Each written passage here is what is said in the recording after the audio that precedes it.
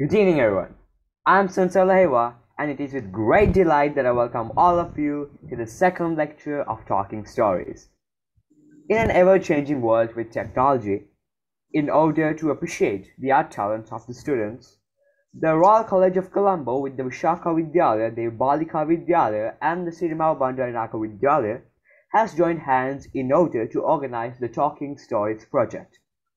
To make this project a success, we have invited over Ms. Sarangi Rathnayake. People's natural talents, such as art, have been fading away. With this, it has affected the future of arts. As a solution to this, and to bring out the natural talents of our brothers and sisters, we have organized here for you today Talking Stories, and we would gratefully like to invite you to commence this lecture forward. සුබ සන්ධ්‍යාවක් වේවා ඔබ සැමට. මම කොළඹ දේවි බාලිකා විද්‍යාලයේ සේමිනී දන්තනාරායන. Talking Stories ව්‍යාපෘතියේ දෙවන දේශනය සඳහා සපමිනි ඔබ සැම ඉතාමත් ගෞරවණීයව මේ අවස්ථාවට පිළිගන්නවා. තාක්ෂණයේ සමග දියුණුවන ලෝකයේ කලා හැකියාවන් අගයන පස් කොළඹ රාජකීය විද්‍යාලය, විසාකා විද්‍යාලය, දේවි බාලිකා විද්‍යාලය සහ සිරිමාවෝ බණ්ඩාරනායක විද්‍යාලය ඇතුළු අප සමගී සංවිධාන ශක්තියෙන් ඔබ වෙත ගෙනෙන Talking Stories ව්‍යාපෘතියේ දෙවන අදියරයි මේ. හොඳයි, එසේනම් ජීවිතයේ වර්ණයෙන් වර්ණවත් වන්නට අපට කියා දෙන්නට අපගේ ආරාධනය පිළිගෙන මෙහි සම්බන්ධ වී සිටින සාරංගි රත්නායක මෙනවිය ඉතාමත් ගෞරවයෙන් යුතුව මේ අවස්ථාවට පිළිගන්නවා. ඔබ දන්නවා තාක්ෂණීය වේගයත් සමග වේගවත් දියුණුවත් සමග කලාව වැනි මිනිසා තුළ සහජයෙන්ම පවතින හැකියාවන් ක්‍රමක්‍රමයෙන් වියකී යන්නට පටන් අරන්. මේ නිසා බලපෑමක් ඇති වුණේ අපේ නිර්මාණශීලී අදහස් ප්‍රභවයට. ඒ නිසායි අපි ඔබ වෙනුවෙන් Talking Stories ව්‍යාපෘතිය මේ විදිහට සංවිධානය කළේ. ඉතින් නවලෝක නිර්මාණශීලී අදහස් පසෙකලා අධ්‍යාපන කඩේම් හඹා යන අපේ පාසල්වල සහෝදර සහෝදරයන්ගේ සැඟවුණු අපූර්ව කුසලතා නිර්මාණශීලී කුසලතාවයන් එළිදැක්වීමට අත්වලක් ලෙසින් පැවැත්වෙන මේ දේශනය සඳහා සැපමිනි ඔබ සැම ඉතාමත් සෙනෙහසින් යුතුව මේ අවස්ථාවට පිළිගන්නවා. හොඳයි.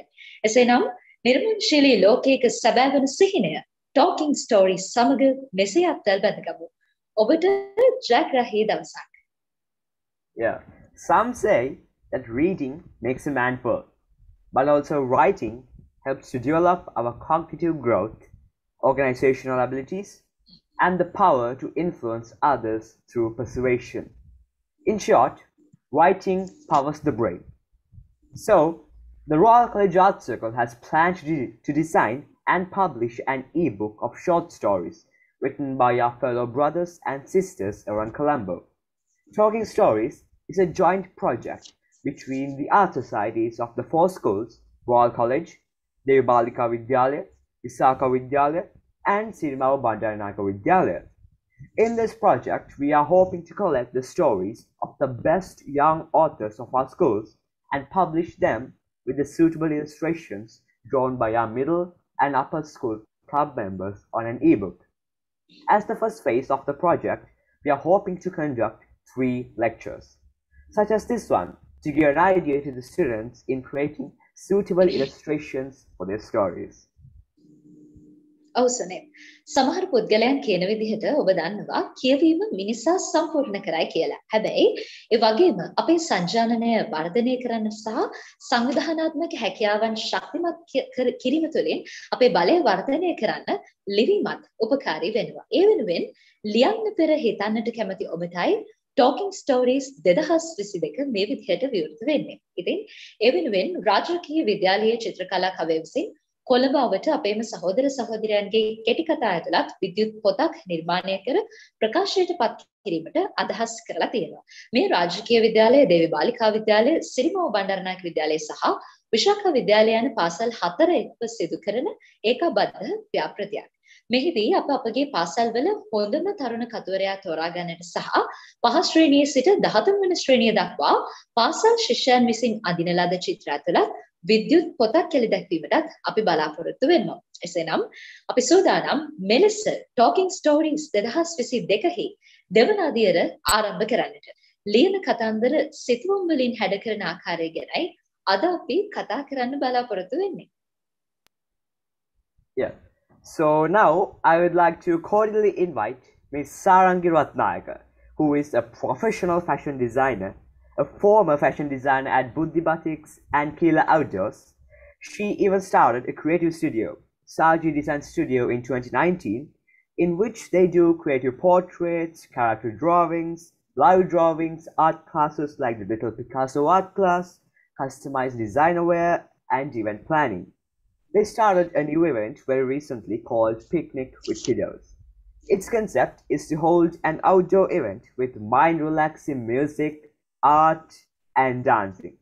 Their vision is to help our next generation to grow with creative minds and practical solutions for new challenges in their life. So, Ms. Sarangi Rathnayake, the stage is yours. ඔව් බණ්ඩාරවෙල මධ්‍ය මහා විද්‍යාලයෙන් අධ්‍යාපනය හැදෑරූ සාරංගි රත්නායක මෙනවිය ප්‍රථමීය වශයෙන් මෝස්තර නිර්මාණ ශිල්පිනියක් ලෙස කටයුතු කරමින් සිටී.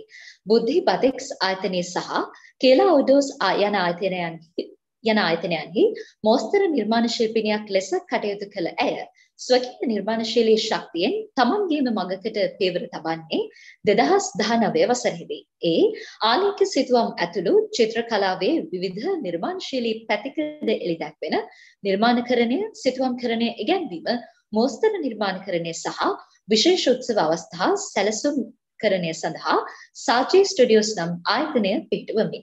මෑතකදී කලාව, සංගීතය සහ නර්තනය තුළින් ගොඩනැගුණු අපූර්ව එළිමහන් අත්දැකීමක් ලබා දෙමින් දරුවන්ගේ මානසික සුවය ඔපනන්වීමේ සංකල්පය ඇතිව පික්නික් විත් කිඩෝස් නමින් නව්‍ය ව්‍යාපෘතියක් ආරම්භන එතුමියගේ අරමුණ වන්නේ අනාගත ලෝකයේ ඉදිරි අභියෝග සඳහා නිර්මාණශීලී මනසකින් ප්‍රායෝගික විසඳුම් සොයන නව පරපුරකට සවිය වීම. එසේනම් මෙයටම සාරංගි රත්නායක මෙනවියනි ඔබටයි අද දවසේ දේශනය වෙනුවෙන්. Hi.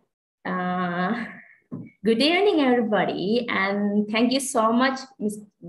Vinidu and Senut Semi, to impressing me and joining me for your talking story project. Hari, එහෙනම් දැන් අපි කතා කරමු පටන් ගමු. හරි, හැමෝටම ඇහෙනව නේද? හරි, මම හිතනවා ඇහෙනවා කියලා.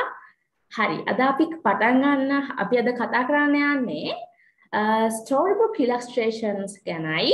ඒවට colors කොහොමද අපි use කරන්නේ කියන එක ගැන. එතකොට අපි බලමු කොහොමද අපි colors එකට select කරගන්නේ and අපි ඒගේ colors use කරන colors වලින් අපි කොයි වගේ ideas ද කොයි වගේ meaning එකක්ද අපි ඒකට දෙන්න පුළුවන් අපේ storybook එකට එන්නේ ඒ වගේ දේවල් ටිකක් එක මම හිතනවා ඔයගොල්ලෝ දැන් ලස්සන stories පටන්ගෙන ඇති කියලා. හරි. එහෙනම් අපි බලමු ස්ටෝරි එකක් කොහොමද අපි ස්ටෝරීස් ගැන චුට්ටක් කතා කරනකොට සමහර ස්ටෝරීස් තියෙනවා හරිම meaningful with good message එකක් දෙන. හරිම ලස්සන message එකක් එක්ක ලස්සන ending එකක් එක්ක තියෙන චූටි ස්ටෝරීස් අපි ළඟ තියෙනවා. එතකොට තවත් පුළුවන් අපිට ලස්සන happy ending එකක් එක්ක. ඒ කියන්නේ අපි මොකක් හරි දෙයක් හොයනවා එහෙම නැත්නම් ලස්සන ඒ කියන්නේ ඉවෙන්ට් එකක් හරි මොකක් හරි දෙයක් plan කරලා ඒක successful ඉවර වෙන දෙයක් එහෙම නැත්නම් අපි ලස්සන game එකක් හරි එකක win කරන දෙයක් එන්නේ ඒ වගේ දෙයකින් හරි නැත්නම් කවුරු හරි surprise කරන දෙයක් ඒ වගේ දෙයක් වුණත් අපිට පුළුවන් ලස්සන story එකක් create කරන්න ඒක happy ending එකක් එක්ක. ඒ වගේම sad endings තියෙන stories තියෙනවා. එතකොට sad endings කියන්නේ අපිට ඒ කියන්නේ අපි අපේ පපි අපි ගොඩක් ආදරය කරපු අපේ පපි අපෙන් නැති වෙන දෙයක්. එතකොට එයාත් එක්ක අපි ගත කරපු memories එයා අපි කොහොමද අපිත් එක්ක යාව join වෙන්නේ එහෙම නැත්නම් මොකක් හරි අපි ගොඩක් ආස කරපු දෙයක් එක්ක ඒ කියන්නේ මොකක් හරි තරඟකින් පැවිදිච්ච දෙයක් වුණත් ඒ එහෙම දෙයක් වුණත් අපි ලස්සනට organize කරපු දෙයක් වුණත් අන්තිමට ඒක sad ending එකකින් ඉවර වෙන story එකක් වෙන්නත් පුළුවන්. එහෙම නැත්නම් අපිට පුළුවන් guess the end. ඒ කියන්නේ අපේ ඒ story එකේ අන්තිම ඉවර වෙන කොටස අපි guess කරන්න පුළුවන්. එතකොට අපිට හිතන්න පුළුවන් දැන් හිතන්නකෝ දැන් මෙහෙම අපේ යාළුවෝ ටිකක් ඉන්නවා මෙහෙම දෙයක් plan කරනවා. ඔයගොල්ලෝ හිතන්නේ අපි මොකක් වෙයිද කියලා. එහෙම ඊළඟ story එකකින් අපිට බලාපොරොත්තු වෙන්න පුළුවන්. එහෙම නැත්නම් ඔයගොල්ලන්ට පුළුවන් ඒකේ feedbacks අපිට කියන්න. එතකොට අපිට පුළුවන් ඒක ඊළඟ ස්ටෝරි එක ක්‍රියේට් කරන්න. නැත්නම් අපි ඊළඟ ස්ටෝරි බුක් එකෙන් ඔයාලට ඊළඟ ඒ කතාව ඉතුරු ටික කන්ටිනියු වෙනවා. එතකොට අපි හැමෝම දන්න නිකන් හැරි පොටර්. එතකොට හැරි පොටර් බලන්න දැන් හැරි පොටර් එකේ එක කතාවක ඉවර වුණාට අපේ කතාව ඊළඟ කතාව පටන් ගන්නෙ අර කතාවත් එක්ක චුට්ටක් එක කම්බයින් රයිට්. එතකොට ඒ වගේ එකිනෙකට කම්බයින් වෙච්ච ස්ටෝරීස් තියෙනවා. ආයෙ තියෙනවා වොන්ඩරින් ස්ටෝරි එකක්. ඒ කියන්නේ අපි දන්න එක හරිම පුදුමාකාර මැජිකල් විදියට ඉවර වෙන. ඒ වගේ ලස්සන එන්ඩින්ග්ස් තියෙන එහෙම ස්ටෝරි තියෙන. ඒකටත් අපිට හැරි පොටර් උනත් ගන්න පුළුවන් රයිට්. ඔයගොල්ලෝ හැමෝම දන්න නිසා මම ඒ එක්සැම්පල් එක ගන්න. මොකද අපි ගොඩක් ආස කරන ඒ වගේ ස්ටෝරි එකක් නිසා. එතකොට හරි. එතකොට දැන් අපි ඉස්ලාම ස්ටෝරි බුක් එකක් අපි ක්‍රියේට් කරනකොට අපිට දැන් හිතන්න ඔයගොල්ලන්ට දැන් අපි හම්බුණා කියලා ලස්සන ස්ටෝරි බුක් එකක් ස්ටෝරි එකක්. ඒකට අපිට දැන් රෙඩි වෙලා තියෙනවා අපිට දැන් මේ ස්ටෝරි එකේ ප්ලේස්මන්ට් එක කියන්නේ ඒ අයිඩියා ඒ කියන්නේ ස්ටෝරි එකේ තියෙන පික්චර්ස් කැරක්ටර්ස් අපි ඩිසයින් කරන්න ඕනේ. ඒ වගේම ඒ ඩිසයින් එක කොහොමද අපි ප්ලේස්මන්ට් කරන්නේ. ඒකට අපි ඒකේ හරියන ඒ කියන්නේ අපිට දැන් ඉන්න ඕන කැරක්ටර්ස් දෙකක්. ඒ කැරක්ටර්ස් දෙක කොයි තැන් වලටද අපි කොහොමද ඒක අපි ප්ලේස් කරන්න කියලා අපිට ප්‍රශ්නයක් තියෙන්න පුළුවන්. දැන් මම ඒකට අද පොඩි උදාහරණයක් ගත්තා. හාවයි ඉබ්බයි කතාව අපි හැමෝම දන්නවානේ. එතකොට හාවගේ ඉබ්බගේ කතාව මොකක්ද උනේ? ඔන්න දැන් හොඳම යාළුවෝ දෙන්නෙක් තමයි හාවයි ඉබ්බයි කියන්නේ. ඉතින් හාවයි ඉබ්බයි දවසක් කැලේ යනකොට ඒ දෙන්න ප්ලෑන් කරාලු තරඟයක් තියන්න. මොකද දිනුම් කනුව ළඟට යන හරිම මේ තරගයක්. ඉතින් කවුද ඉස්සලාම යන්නේ කියලා බලන්න තරගයක් තියෙනවා. ඔයගොල්ලෝ ඒ කතාව හැමෝම දන්නවා.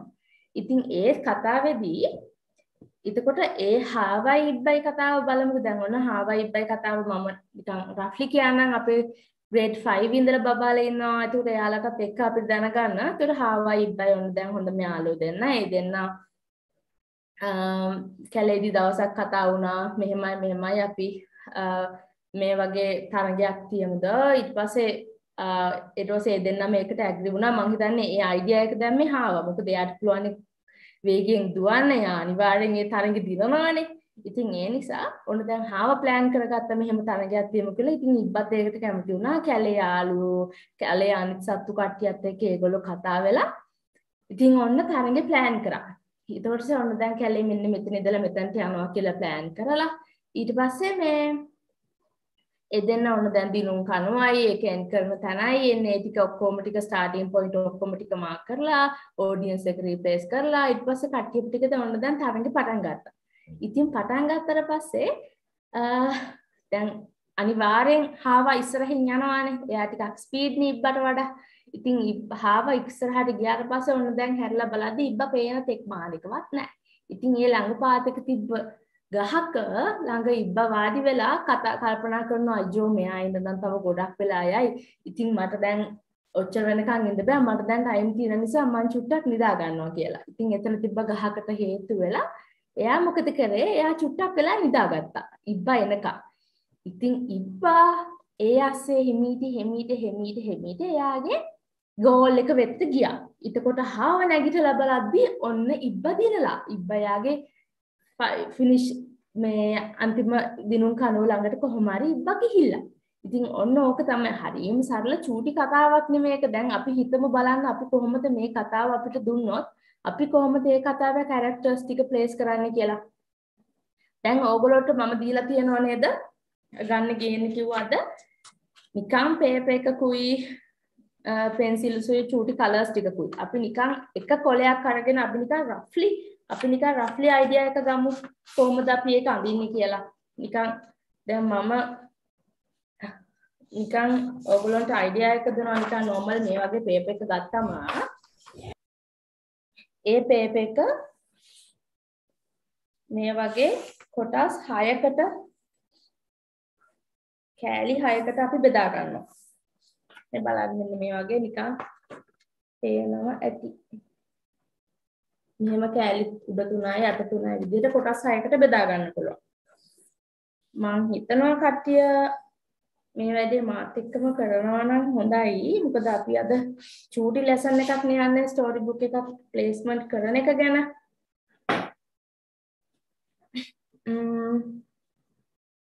හරි. එතකොට දැන් අපිට පළවෙනි ස්පේස් එකේ පළවෙනි ස්පේස් එක ගමු.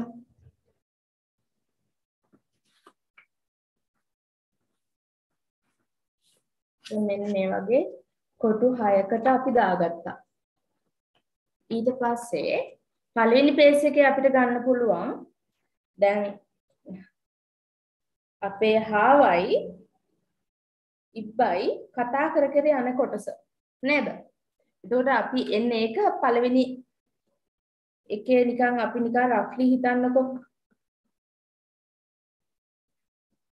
මේ නිකන් අපි නිකන් මෙහෙම බලන්න හාවයි ඉබ්බයි නිකන් අපි නිකන් කතා කරගෙන අපි දැන් ඒ හාවයි ඉබ්බයි මේ වැඩේ ප්ලෑන් කරනවානේ ඉස්සලාම. ඒතර ඒ ප්ලෑන් කරන කොටස අපිට එක ෆ්‍රේම් එකකට එක පේජ් එකකට ගන්න පුළුවන්.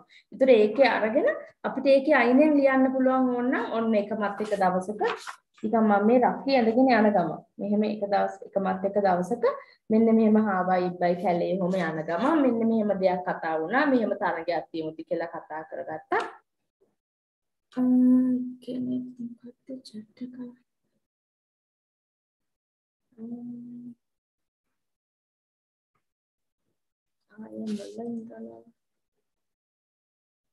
මම කියන්නේ මේක අපිට ඔන්න දැන් මම එක්කෙනෙක් මුලින් ඉඳලා ආයි කියන්නේ කියලා අපිට කියලා තියෙනවා. අපි දැන් මේ ස්ටෝරි එක පටන් ගන්න තැන ඉඳලා යමුකෝ. ඔන්න දැන් මම කියන්නේ මේ එක normal paper එකක් අරගෙන ඒක කොටස් කෑලි 6කට බෙදාගත්තා. මෙහෙම papers 6කට බෙදාගත්තා. කොටස් 6කට බෙදාගෙන ඒකේ 1 2 3 4 5 6 කියලා ඕනනම් අපිට නම්බර් කරන්න පුළුවන්. නම්බර් කරලා අපි නිකන් රෆ්ලි අපි දන්න හොඳටම දන්න මේ චූටි කතාව අපි නිකන් රෆ්ලි ඇඳලා දාමු. අපිට නිකන් පොඩි අයිඩියා එකක් ගන්න කොහොමද අපි ස්ටෝරි බුක් එකකට ලස්සනටම ඒ කියන්නේ කට්ටියට ඒ කතාව තේරෙන විදිහට අපි ගොඩාක් චිත්‍ර හැම ඉන්සිඩන්ට් එකම අඳින්න ඕනේ නෑනේ. ඒකට හරියම මේන් ඉන්සිඩන්ට්ස් ටික විතරක් ඩ්‍රොයින් එකේ ඇඳලා ස්ටෝරි එකේ ලියන්න ඕනේ දැන් උනට ප්ලේස්මන්ට් එක දාගෙන කරගෙන යන විදිය. එතකොට අපි පළවෙනි එකේදී ඔන්න දැන් ඔන්න හාවයි ඉබ්බයි මෙතන ඉන්නවා හාවයි ඉබ්බයි ඔන්න දැන් කතා කරගෙන ඉස්සරහට යනවා දැන් ප්ලෑන් එක ගහනවා. ඊට පස්සේ දෙවෙනි එකට ගන්න පුළුවන් දිනුම් කණුවත් ස්ටාර්ටින් පොයින්ට් එකට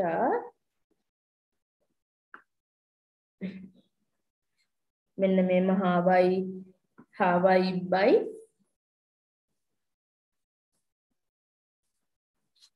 මෙන්න දැන් හාවයි ඉබ්බයි මෙන්න මේ හරි හාවයි ඉබ්බයි ඉන්නවා මෙන්න මෙහෙම ඒ දෙන්නගේ end point එක මෙන්න මේක තමයි දිනුම් කණුව. දැන් මේ වටේට අපිට පුළුවන් ඕන කට්ටියව අපේ ඔඩියන්ස් එක වටේට අඳින්න පුළුවන් නේද? ලස්සනටම අඳින්න ඕනේ නෑ. මම මෙතන කියන්නේ රෆ්ලි අඳින එකක් ගැන විතරයි. මම ලස්සනට අඳින ආර්ට් එකක් ගැන ඊට පස්සේ කියලා දෙන්නම් ඔයාලා ඔක්කොටම. හරිද? ඊට පස්සේ දැන් ඔන්න අපි පටන් ගත්ත හාවයි ඉබ්බයි ඔන්න දැන් කතා කරගෙන යනවා ප්ලෑන් එක. දෙවෙනි එක තමයි ඔන්න දැන් ගේම් එක දැන් අපිට අනිත් ඒවා ටික ලියන්න පුළුවන්. ඔන්න දැන් හාවයි ඉබ්බයි මෙහෙම කැලේ කට්ටුත් එක්ක කතා වුණා. කැලේ සත්තුන්ට ඕනනම් ඔයගොල්ලන්ට එක ඉන්සිඩන්ට් එකක් විදිහට දාන්න පුළුවන් කැලේ සත්තුන්ට මේක ගිහිල්ලා කියන එක. ඒත් මං හිතන්නේ ඒක මේන් ප්‍රධානම දෙයක් කියලා. මොකද ඒක අපිට ලියන්න පුළුවන් නේ කැලේ සත්තුන්ට එයාලා ඒක ගිහිල්ලා කිව්වා කියන එක. ඊට පස්සේ ඔන්න දැන් ඔන්න ස්ටාර්ටින් පොයින්ට් එක ඔන්න දැන් හාවයි ඉබ්බයි රෙඩි වෙලා ඉන්නවා මෙතන දුවන්න. ඊට පස්සේ මෙන්න මේම ගිහිල්ලා මෙන්න මෙතන තමයි ඒගොල්ලන්ගේ එන්ඩ් පොයින්ට් එක. දැන් මෙන්න මේ වටේම ඉන්නවා කැලේ සත්තු ටික බලාගෙන. ඊට පස්සේ තුන්වෙනියට මොකක්ද අපිට දාන්න පුළුවන්? ඔන්න දැන් ස්ටාර්ට් එකෙන් පටන්ගෙන ඔන්න දැන් භාගයක් දුර යනවා. භාගයක් දුර යනකොට කවුද අපේ ඉස්සලාම තරඟෙ ගිහිල්ලා තියෙන්නේ? අපේ හාවා. ඔන්න දැන් මෙහෙම ගිහිල්ලා බලනකොට ඔන්න දැන් මේ බලන්න තුන්වෙනි එක ඔන්න දැන් මෙතන තමයි ස්ටාර්ටින් පොයින්ට් එක. ඔන්න දැන් මේ යන පාර මෙන්න හාව ගොඩාක් දුර ගිහිල්ලා මෙන්න ඉබ්බ තාම මෙතන. මෙතන දැන් හාව ඉඳලා පිටිපස්ස බලනකොට ඔන්න තාම ඉබ්බ නැහැ. ඉතින් හාව මොකද කරන්නේ? ඊට පස්සේ එකේ දැන් ගොඩාක් දුර ගියාට පස්සේ කෝ තාම හාව නැහැ. කෝ තාම ඉබ්බා ඇවිත් නෑ. එතකොට අපිට ගොඩක් වෙලා යනවනේ දැන් ඒ නිසා කියලා ඔන්න දැන් අපිට පුළුවන් දැන් zoom කරලා හාව වදින්න. ඉබ්බා හෙමින් ඉන්ටි මෙන්න ඊළඟ සෙෂන් එක අපිට පුළුවන් ඔන්න දැන් මෙතන ගහක් තියෙනවා හාව ඉන්නවා ගහ යට. දැන් ඔන්න හාව එන්නේ හරි තිබ්බ ගහක් අයිනේ හොන් පොඩ්ඩක් ඇලවුණා චුට්ටක් ඇලවෙලා ඉඳලා යනවා කියලා හිතාගෙන නේද? ඉතින් ඔන්න දැන් හාව ඉන්නේ අපිට එන්න හතරවෙනි චිත්‍ර විදියට අපිට ඒක ගන්න පුළුවන්. දැන් පළවෙනි එක මොකක්ද ආයෙ මම කියන්නම්. හාවයි ඉබ්බයි කතා වුණා. ඊට පස්සේ අපේ මොකද්ද ස්ටාර්ටින් පොයින්ට් එකත් එක්ක ඔන්න දැන් දිනුම් කනුවට යනකම් පාර මිනිස්සු දැන් කැලේ සත්තු ඔක්කොම රැස් වෙලා ඉන්නවා. හරි. තුන්වෙනි පේජ් එකට ගන්න පුළුවන් අපිට ඔන්න දැන් හාව පටන් ගත්තා. හාව පටන්ගෙන දැන් ගොඩාක් දුර ගිහිල්ලා ඉබ්බා තාම එනවා. දැන් ඔන්න හාවට කම්මැලි. දැන් හාවට කියන්න පුළුවන් අයියෝ තාම ඉබ්බා ඇවිත් නැහැනේ මං තව කොච්චර වෙලා ඉන්නද කියලා. ඔන්න දැන් ළඟපාතක තිබ්බ ගහකට හේතු වෙලා හාව දැන් මං දැන් මෙච්චරලා ඉන්නවා හාව ඉබ්බා එනකන් ඉබ්බා තාම නැහැනේ මං තව ටිකකින් එහෙනම් ඉතුරු ටික යනවා කියලා ඔන්න දැන් ඉබ්බා ඇලවුණා. ඊට පස්සේ ලේයකට අපිට ගන්න පුළුවන් දැන් අපිට දැන් ඊටින් පස්සේ කතාව ඉතුරු ටික මොකද්ද තියෙන්නේ? හාව යනවා දැන් ඉබ්බව පහු කරගෙන ඉබ්බා යනවා හාවව පහු කරගෙන දිනුම් කනුවටනේ. එතකොට දැන් අපිට දාන්න පුළුවන් දිනුම් කනුව and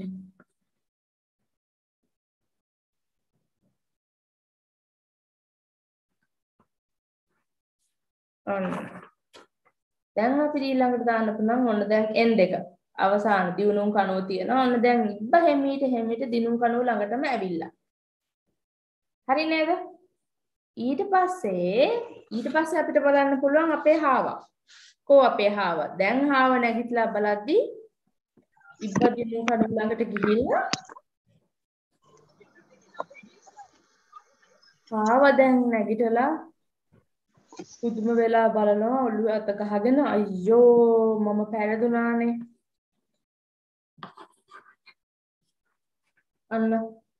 ඔන්න දැන් හාව හැරිලා බලද්දී ඉබ්බා දැන් ගිහිල්ලා ඔන්න දිනුම් කනුව ළඟටනේ.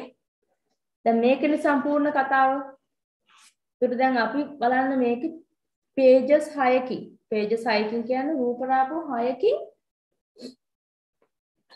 අපිට පුළුවන් වුණා අපේ full මේ කතාවේ summary එක ගන්න. දැන් අපිට පුළුවන් මේකේ සමහර තැන්වල පොඩි තැන් හොයාගෙන ඒ තැන්වල කතාව ලියන්න. මෙයාලගේ දෙබස් වලින්ම කතාව විවර කරන්න.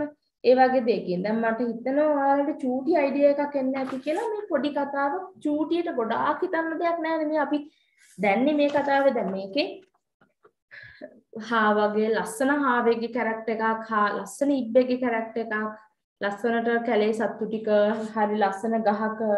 ඒකට ඒ කැරක්ටර්ස් තෝරගන්න එක ඊට පස්සේ ස්ටෙප් එක. ඉතින් ඒ ටික අපිට ඊළඟට ලස්සනට කරගෙන යන්න පුළුවන්. දැන් මම හිතනවා මේක හැමෝටම තේරුණා කියලා. දැන් ඔන්න විනාඩියක් දෙකක් මම ඔයාලට දෙනවා. මොනවා හරි ප්‍රශ්නයක් තියෙනවා නම් මගෙන් කතා කරලා අහන්න. මයික් ඔන් කරලා අහන්න බලන්න. මොකක් හරි මිස් වෙච්ච තැනක් තේරුම් නැති තැනක් තියෙනවා නම් ඕනම දෙයක් අහන්න. අපි අද ආවේ අපේ මොනවා හරි තියෙන ප්‍රශ්න, ඔයගොල්ලෝගේ ස්ටෝරීස් ගැන තියෙන ප්‍රශ්න කතා කරලා විසඳ ගන්න. නේද? ඉතින් අහන්න බලන්න ඕනම දෙයක්.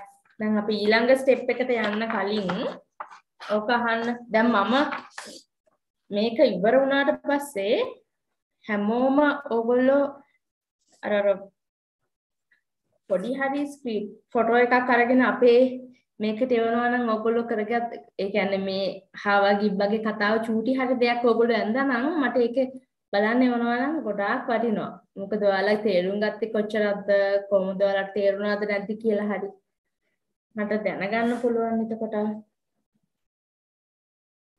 හරි. දැන් මම පෙන්නන්නම් එන්නේ ඒ වගේ ස්ටෝරි බුක්ස් ටිකක් ප්ලේස්මන්ට් කරලා තියෙන දැන් අපේ ප්‍රසිද්ධ ආටිස්ලා වගේක් ඒ වගේ ස්ටෝරි බුක්ස් අඳින්න ස්ටෝරි එක හම්බලා තියෙන්නේ දැන් කතාව ඒගොල්ලෝ ඩිස්කස් කරලා තියෙන්නේ ඒතකොට ෆ්‍රන්ට් පේජ් එකයි එන්ඩ් පේජ් එකයි ඒගොල්ලෝ හදාගත්තම ඒකේ මැද තියෙන ස්ටෝරි එක ඒ කට්ටිය ප්ලේස්මන්ට් කරගත්ත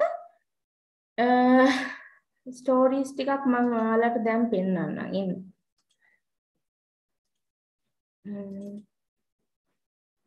ඔන්න බලන්න story pages මෙන්න මේ බලන්න දැන් මේ තියෙන්නේ ඒ වගේ page story එකක් අඳින්න කලින් මම හිතනවා ඔයාලට මේක පේනවා කියලා මේ story එකක් අඳින්න කලින් එයාලා මේ roughly ඇඳගත්ත ideas මේ තියෙන්නේ මේ බලන්න ඒ characters දැන් මේකේ තියෙනවා හොඳටම 1 2 page එක 3 පළවෙනි page එකට ඉස්සරහා තියෙන වෙන නිකම් පින්තූරයක්. ඊට පස්සේ 1 2 3 4 5 6 7 8 9 ඒ විදිහට pages ටික බලන්න ලස්සනට යන හැටි. එයාලා කතාවේ රූප රාමු ටික පෙළ ගස්සලා තියෙන ආකාරය මේ බලන්න මෙන්න මේ තැන්වල හැම pages දෙකකට මේ කට්ටිය එක රූපයක් කොහොම හරි merge කරලා හදලා ඒකේ අයිනකින් චූටි දෙබස් ටිකක් විතරක් දාන්න හදාගෙන තියෙන්නේ. මේ බලන්න. මේ විදිහට අපේ page story book එක හදන්න කලින් page layout එක මේ වගේ summary එකක් හදාගත්තම දැන් අද අපි හාවයිබ්බයි කතාවේ හදුවා වගේ එකක් හදාගත්තම හරි ලේසි. දැන් මේකත් ඒ වගේ එකක්. එයාලා මේ finalize කරපු pages නෙමෙයි. මේ තියෙන මේවා ඔක්කොම summaries. දැක්කද? මට හිතනවා ඔයගොල්ලන්ට ඒක තේරෙන්නේ නැති කියලා. හරි. එහෙනම් අපි යමු ඊළඟ වැඩේට. මම දැන් කියලා දෙන්නම්.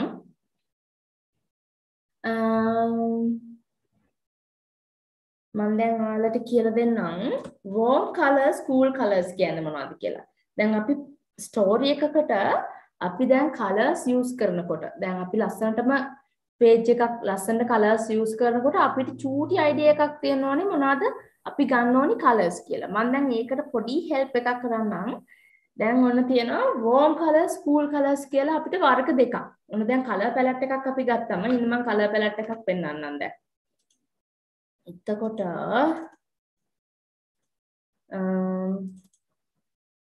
color palette එකක්. මේ තියෙන්නේ color palette එකක්. හරිද? ඔයාලට පේනවා ඇති දැන් මේකේ color palette එකක් තියෙනවා. ඒකේ warm colors cool colors කියලා. warm colors කියන්නේ ඒකේ ගොඩාක් දැන් අපිට warm කියපු ගමන් මොකක්ද දෙන idea එක හිතන්න. warm කියපු ගමන් නිකන් sun. ඒකට ගින්දර. ඒ වගේ දෙයක් එනවනේ දෙකපාරම ඔළුවට. ඒකට ඒකට අදාළ දෙයක් තමයි warm colors. ඒක හරි. ඒකට cool කියපු ගමන් හරිම නිකන් සීතල. එතකොට ice, water ඒ වගේ idea එකක් එනවනේ. එතකොට බලන්න ඒ වගේ idea එකක් එන්න තමයි මේ warm colors cool colors කියලා අපේ color palette එක අපි බෙදාගන්නේ. එතකොට මම දැන් ඔයාලට කියන්නම් ඔන්න දැන් මම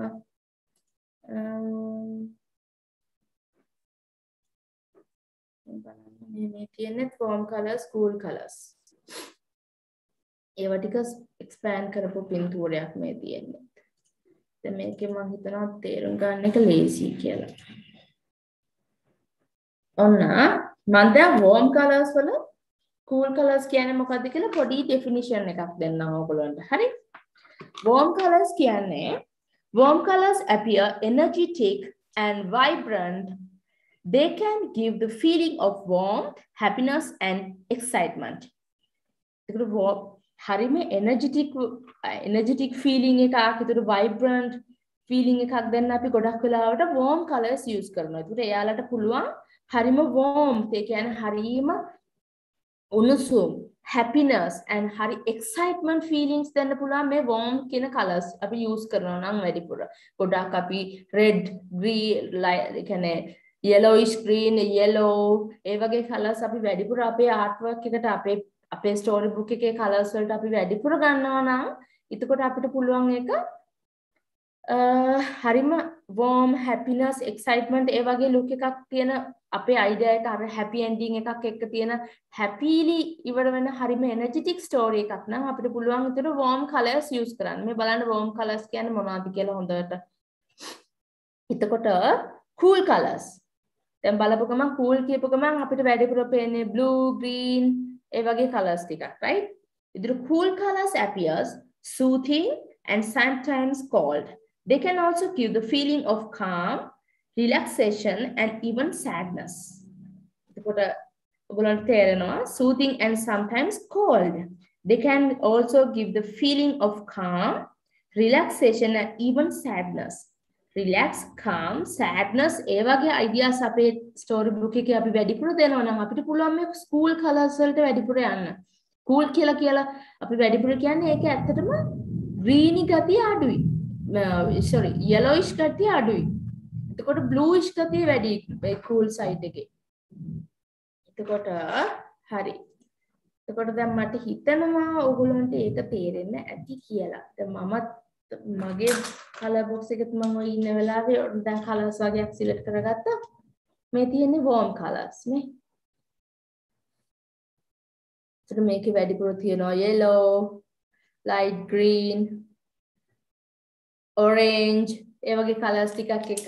ඒතර දැන් මේ තියෙන්නේ මෙතන තියෙන colors ඔක්කොම cool colors.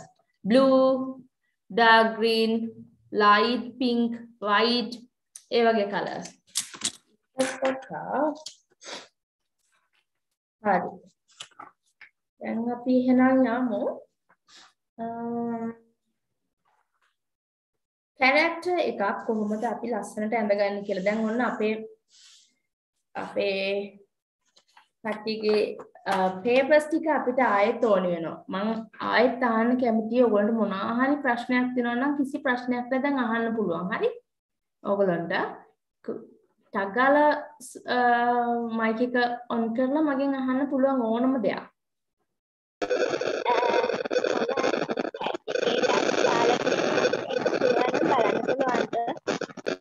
මොකද්ද? මම chat එකට මේ ප්‍රශ්නයක් අහලා දාලා තියෙනවා බලන්න පුළුවන්ද? මුලින් ඉඳලා කියලා දෙන්න කියලාද? නෑ ඒක නෙමෙයි වෙන එකක් දාදී. ඉන්න බලමු. මට පේන්නේ නැහැ. chat එකේ ඒ message එක විතරයි තියෙන්නේ.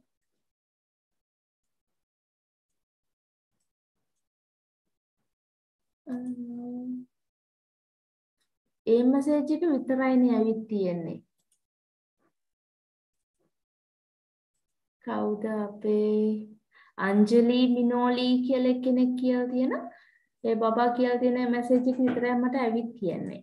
අනේ මට චුට්ටක් ඒ message එක කියන්න පුළුවන්ද නැත්නම් මට ආයෙ message එකක් දාන්න? හරි. කමන්නේ. හරි. එහෙනම් දැන් ඔයගොල්ලන්ගේ අනිත් පේපර් එකක් ගන්න මම දැන් ඔයාලට චූටි ලස්සන වැඩක් කියලා දෙන්න යන්නේ. දැන් මම චූටි phrases ටිකක් කියලා දෙනවා ඔයගොල්ලන්ට feelings එක්ක. ඒතර අපි කොහොමද දැන් අනිවාර්යෙන් අපි story book එකක් අඳිනකොට අපේ ඉන්න character එක්කෙනෙක් දැන් මම ගන්න normal girl කෙනෙක් හරි boy කෙනෙක්ගේ හරි මූණක් තමයි. එතකොට ඒ වගේ මූණක් ගත්තට පස්සේ අපි කොහොමද ඒකේ ලස්සනට feeling එකක් ගන්න කියලා දැන් ඔන්න මගේ මේ blank page එක තියෙනවා. හරි? එතකොට දැන් ඔන්න බලමු කොහොමද dark color එකකින් මම දැන් ඔන්න මම මේකේ ටග් ගාලා අඳින්න යන්නේ.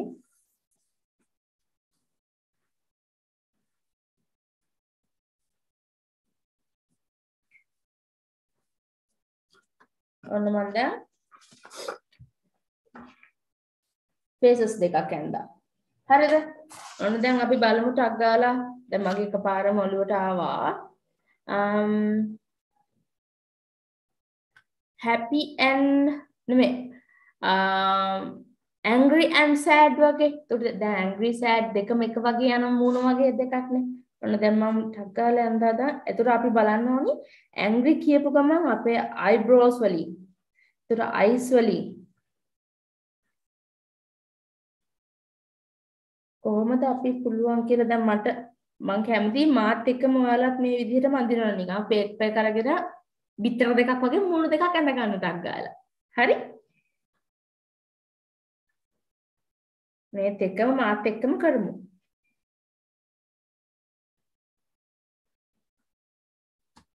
මේ බලන්න. දැන් බලන්න මේකේ eyebrows මම ඇඳලා තියෙන විදිහ. දැන් ඔයගොල්ලන්ට බලපු ගමන් පේනවා නේද ඒකේ angry කියලා. දැන් මේක ලස්සනට කලර් කරන්න පුළුවන් අපිට. මේකේ ලස්සනට cheeks වලට මේ eyes ඇතුළට අපිට red color එකකින් නිකන් අර තියෙන තරහ ගියාම මූණ මේ අපිට නිකන් අර නහර වගේ පේන විදිහට දාලා ඒ වගේ කරලා මේ විදිහටම අඳින්න බලන්න හැමෝම දැන් ටක් ගාලා මම දැන් මේත් එක්කම කියලා දෙනවා. මේ වගේම eyebrows එක අනිත් side එකට ගිය ගමන් එයාගේ මූණ sad වෙන විදිහ. sad face එකක් ගන්න.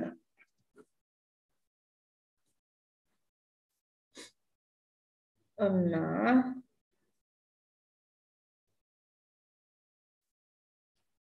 දැන් බලන්න මෙන්න මේ eyebrow එක විතරක් බලන්න මේ දැන් මෙන්න මේක පල්ලහට තියෙන මේකේ උඩ අතට තියෙන face එක ඔන්න දැන් මම ඒක sad face එකක් කරන්න යනවා. හරි?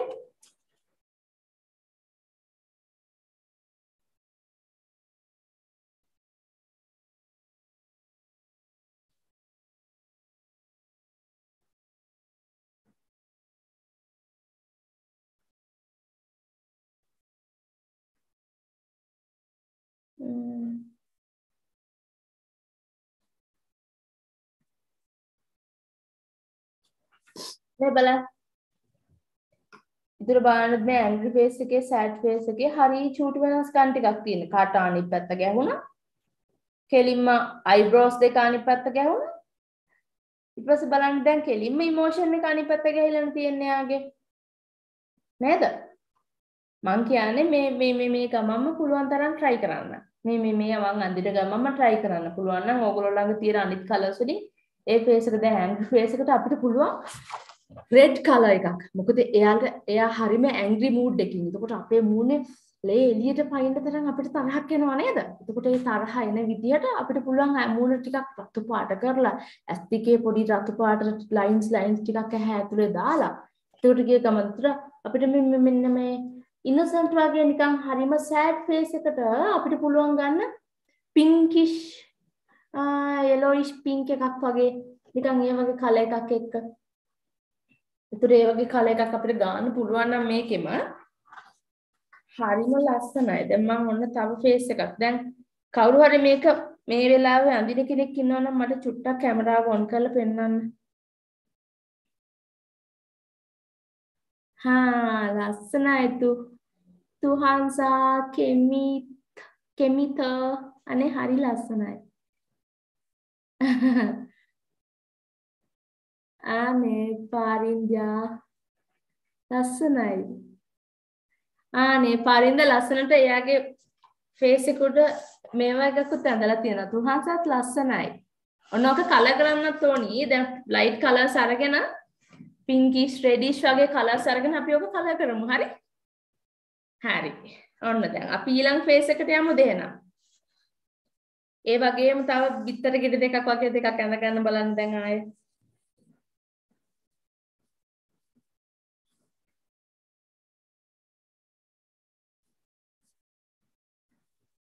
ඔන්න දැන් අපි ඒකට මොකක්ද අඳින්නේ? අපි හරියම එක්සයිට් වෙච්ච සර්ප්‍රයිස් වගේ ෆේස් එකක් අඳිපොද? ඒක සර්ප්‍රයිස් කියප ගමන්ම ඔන්න දැන් මොකක්ද දෙන්නේ අපි ඔළුවට? අපේ ඇස් දෙක ලොකු වෙනවානේ. සර්ප්‍රයිස්. එතකොට අපේ eyebrows දෙක ඔන්න දැන් ඇඳා ඇස් දෙක ලොකුවට අඳින්න ඕනේ. සර්ප්‍රයිස් වෙලානේ දැන් කට්ටියම. මේ බලන්න මම සර්ප්‍රයිස් ගේ මූණ ඇඳපු ඇස් දෙක ඇඳපු විදිහ මේ. පේනව නේද? දොඩොන්න ඇස් දෙක උඩ ගිය ගමන් අපිට තේරෙනවා eyebrows උඩ යනවා. ඇස් දෙක ලොකු කරපු ගමන් නිකන් ඔකුළු කරලා බලන්න ඇස් දෙක ලොකු කරපු ගමන් eyebrows නිකන් උඩට යනවා. ඒතර eyebrows තව තියනවට ටිකක් උඩින් තියෙන්න ඕනේ. pop up වෙලා වගේ. පස්සේ එතකොට කට ටිකක් වෙච්ච කටක්වත් හී වෙච්ච කටක්වත් තියෙන්න බෑ. අපි කටක් ගෑවෙනවනේ. බලන්න එකපාරම සර්ප්‍රයිස් එකම කට ඇරෙනවා. එතකොට කට මෙන්න මේ වගේ ලුක් එකක් නේ. එතකොට මොකක් හරි දැන් අපේ කතාවේ කියනවා ඔන්න දැන් අරක ලොකු શબ્දයක් එක මොකක් හරි මොනවා හරි යාගේ මොකක් හරි නැති වුණා හරි යාට ලොකු තෑග්ගක් හම්බුණා හරි ඕනම දෙයකට අපිට ගන්න පුළුවන් එකපාරම එයා ඔන්න දැන් යා හරිම පුදුමයෙන් ඒක දිහා බලන් ඉන්නවා කියලා කෙනෙකුට කියලා ලොක් එකක් ගන්න පුළුවන් නේ. දැන් ඔයගොල්ලෝ දන්නවනේ කොහොමද අඳින්නේ කියලා. හරි ලේසි මේවා.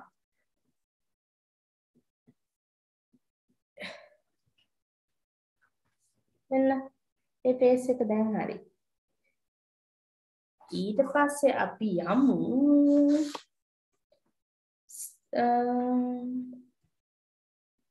සර්ප්‍රයිස් වෙච්ච එකක් එක්ක අපිට අපි යමුද ෂයි ෆේස් එකකට ලැජ්ජ හිච්ච ෆේස් එකකට යමුද?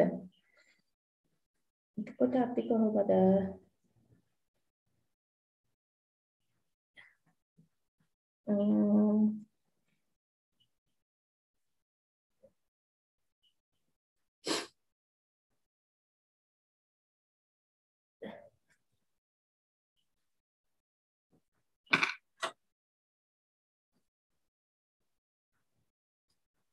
අපි මේවා කලර්ස් එක්ක ගන්නවා නම් හරිය ලස්සනයි. මම දැන් මෙන්න මේ ලැජ්ජ හිච්ච වගේ එකට විතරක් පොට්ටක් දාන්නම් කලර්ස් ටික.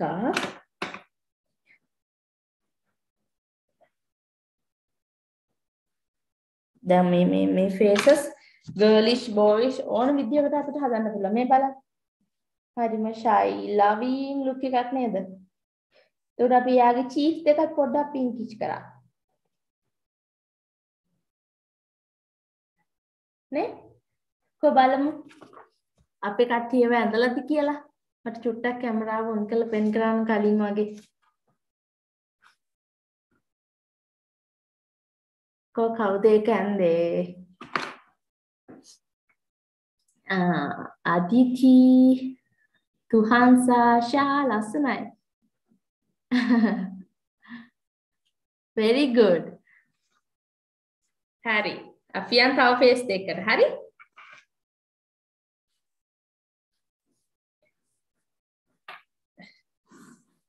දැන් ওই ෆේසස් ටික ලස්සනට කලර් කරලාම තමයි අන්තිමට මේ කතාව ඉවර වෙනකන් මගේ අද අපේ කතාව තව ටික වෙලාවක් තියෙන්නේ. ඒතර ඒ කතාව ඉවර වෙනකන් අපිට පුළුවන් ඔක කලර් කරන්න කට්ටියටම. එක්කෝකට බොඩි එකක් අඳින්න පුළුවන්. ඒ බොඩි එකත් එක්ක චුට්ටක් කලර් කරලා ඒත් එක්ක මෙයාට චූටි ගැලපෙන චූටි සෙන්ටෙන්ස් එකක් ළඟින් ලියන්න පුළුවන්. ඉතින් එයාට ගොඩාක් දුක හිතුණා. ඉතින් එයාට ගොඩාක් හැපි එයාට ඒ ටැග් ලැබුණාට. ඉතින් මේ වගේ දේවල් ලස්සන චූටි සෙන්ටෙන්ස් එකක් ලිව්වම ඔයාලටම තේරෙනවා. ඉතින් ඔයාලගේ ස්ටෝරි එකට තව ටිකක් කලර්ස් එක්ක ඔයාලට ඒවා ටික ඇඩ් කරගන්න. ඒකට දැන් අපිට පුළුවන් දැන් අපි warm colors, cool colors, කියන්නේ happy colors, sad colors අපි දන්නවා. එතකොට ඒ colors එක්ක අපිට ඕන ප්‍රශ්නයක් අහන්න ඕනම දෙයක් කියලා දෙන්න පුළුවන්. මේ මම ඇඳපු එක වැරදුනා. මොකද්ද? මම ඇඳපු එක වැරදුනා. අර මේ ටයි එක. අනේ නෑ. අපි ආයෙ try කරමු. හරි. ඔන්න දැන් මම අඳිනවා. දැන් ආයෙ happy face එකක් අඳිමු අපි.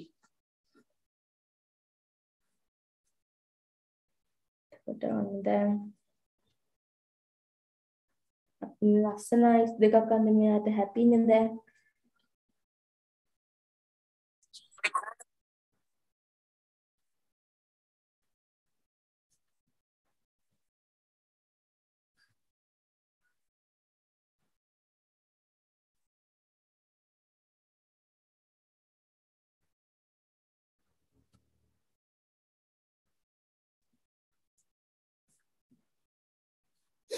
මේ බලන්න හරි ලස්සනයි. හැපි ෆේස් එක. හරිම සිම්පල්. එයාගේ ඇස් දෙක ඇඳලා. ඒකටත් අපිට අර කලින් අපේ ෂයි එකට දැම්මා වගේ චීක්ස් දෙකක් දාන්න පුළුවන්. කියා හැපි එකේ ඉන්නේ. නේද? එතකොට ආයෙ මොකද්ද? අපි තව එක ෆේස් එකක් try කරමු බලන්න. කියන්න බලන්න තව මොකද්ද ෆේස් එකක් ඕනි කියලා ඔයාලට. තියනවද මොනවා හරි suggestions? අපි කලින් අදපු නැති ෆේස් එක. දැන් මට ඔයගොල්ලෝ මතක් කරනකොට දැන් කවුරුත් උත්තර දෙන්න නැති නිසා ස්ලීපි ෆේස් එකක් අඳින්න හිතනවා. ඔක්කොම ස්ලීපිද දන්නේ නැහැ. අන්න අපි අඳිමු. jealous face එකක් වගේ. very good. jealous face එක. අපි අඳිමු jealous face එක. ඔන්න දැන් ස්ලීපි පටන් ගත්තා.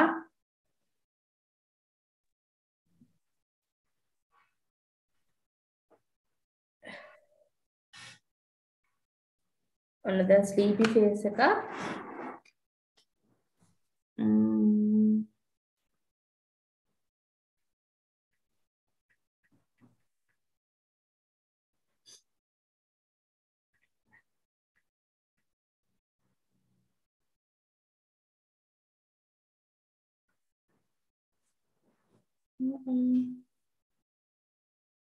අපි ස්ලීපි ෆේස් එකට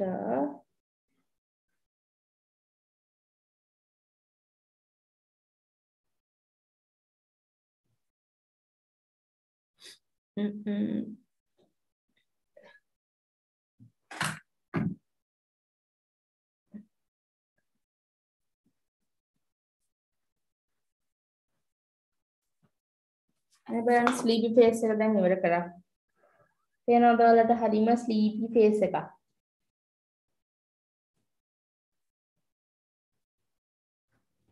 නේ? ඔන්න දැන් අපි ජෙලස් ෆේස් එක අඳමු. කොහොද දැන් කවුද ස්ලීපි මේක යඳපු කවුරු හරි ඉන්නවද? ඉන්න මම දැන් ජෙලස් ෆේස් එක අඳින්න.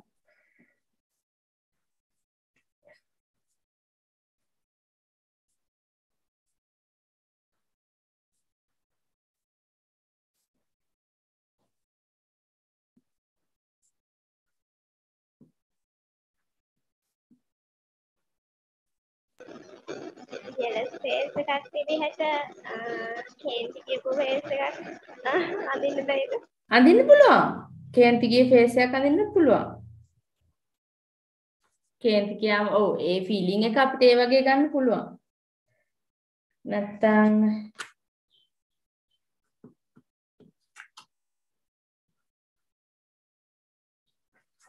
මේ ඒ වගේ අඳින්නත් පුළුවන් නේද? ජෙලස් ලුක් එකක් තියනවා නේද? ඉන්න අපි try කරමු තව විදිහක්. බය හිතන මේක. බය හිතන එකක් අපි යන්නේ සර්ප්‍රයිස් මේ. සර්ප්‍රයිස් ලුක් කියන්නේ වගේ බය තමයි නේද? එක බය හිතනවා. ඒ විදිහටම අපිට අඳින්න පුළුවන්. ඒකෝට දැන් අපි සර්ප්‍රයිස් කියන්නේ හැපි සර්ප්‍රයිස් එකක් නම් අපිට පුළුවන් චීක්ස් වල තියෙන කලර්ස් වලින් අනම්මනම් වලින් ඒක වෙනස් කරන්න. දැන් මොකක් හරි දෙයක් නිසා ගොඩක් යකෙක් වගේ එකෙක් නිසා බය වෙලා නම් අපිට පුළුවන් ෆේස් එකේ කලර් එක වෙනස් කරන්න. එයා දැන් හොත්තටම රොතු වෙලා ඉන්නේ. එතකොට මෙන්න මේ ටිකේ දාඩිය ඔන්න දැන් ඉන්නකො මම පෙන්නන්න. එතකොට එයාට පුළුවන් දැන් ඔන්න දැන් යකෙක් දැකලා නම් මේ බලන්න.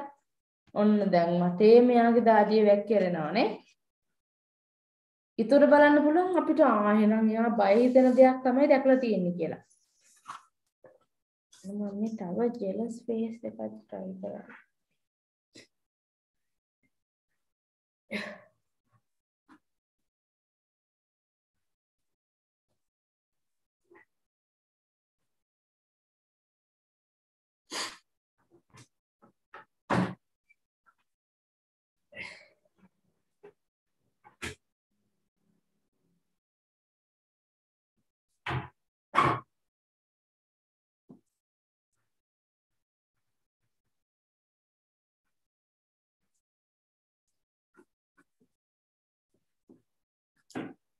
මේ බලන්න මේ වගේත් අපිට ගන්න පුළුවන් ජෙලසි ලුක් එකක් කියලා.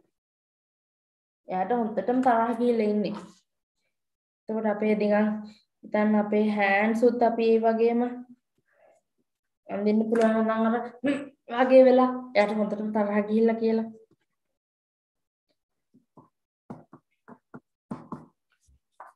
නේ මේ වගේ ඒ අපි ඉන්න සිටුේෂන් එක අනුව අපිට පුළුවන් ඒ මූඩ් එක හදාගන්න එක හරීම ලේසි. හොඳම වැඩේ තමයි මම නම් චූටි කාලේ කරන එකම දේ අපිට මොකක් හරි මූඩ් එකක් අඳින්න ඕනේ නම් යනවා අපි මිරේක ළඟට. මිරේක ළඟට ගිහිල්ලා ඔන්න දැන් යාට සෑඩ් මූඩ් එකක් නම් මම සෑඩ් එකකින් ඉන්නවා.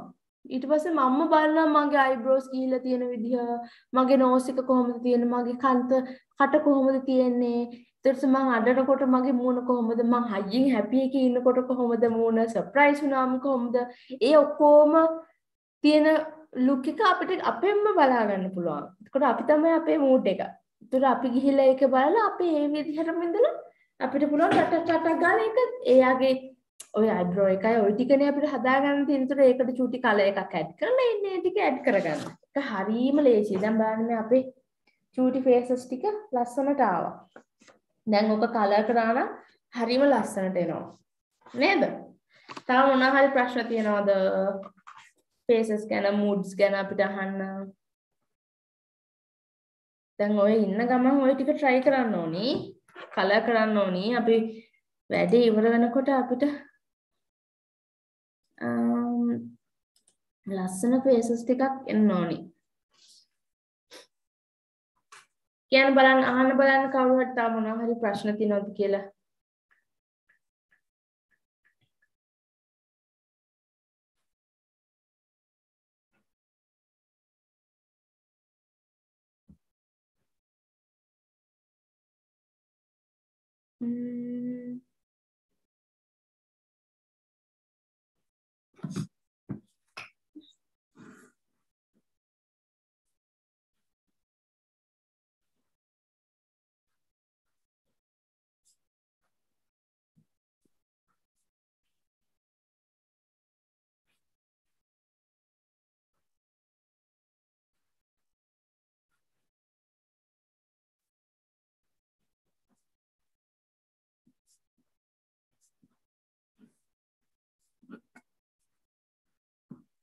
අපේ එක යාළුවෙක් අපෙන් අහලා තියෙනවා කවුදයක් මම්මට කියන්න බැරි වුණා.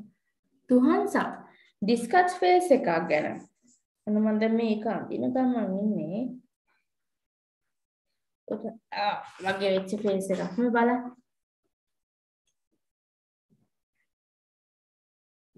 පේනවද? හරි ලේසි.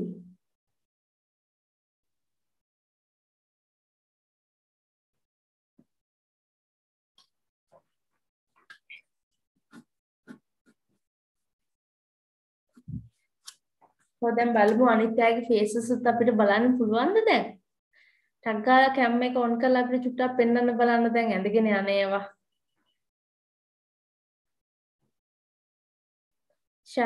ලස්සන ෆේසස් ටිකක් තුහන්ස ඇඳලා පාරින්ජ ඇඳලා ලස්සනයි. very good. ආදිති මනෝජ ඇඳලා මනස් ඇඳලා very nice කුමුදු මිහිනි ලස්සනයි. දැන් ඔය ටික කලර් කරන්න ඕනි. දන්නවනේ නේද? pinkish yellowish මනස් ලස්සනයි ඒක. ආදිති අපි ඔය ටික කලර් කරමු දැන්. හරි හරි. එහෙනම් දැන් අපි ඊළඟට යමු. දැන් අපි කොහොමද අපේ drawing එකේ font එකක් තෝරගන්නේ? font එකක් අපි select කරගන්නකොට අපි නිකන් අපි ඒක print කරනවා නම් අපි නිකන් හිතන්න බලන්න අපි දැන් children's book එකක් නම් අපි දැන් ගොඩාක් වෙලාවට අපි නිකන් අපි චූටි කාලේ ඉඳලා ආසයි නේද රවුම් අකුරු ලියන්න.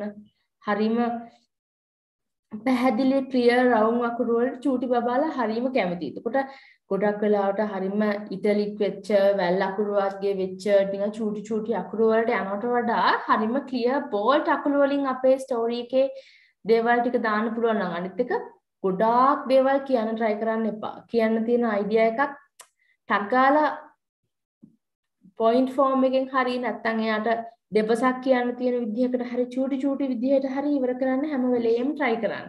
මොකද ගොඩාක් දේවල් ලියනකොට ළමයි කැමති නෑ. අම්මෝ මෙච්චර ගොඩක් කියවන්න තියෙනවද කියලා හිතලා එයාලා කියවන්න කැමති නෑ.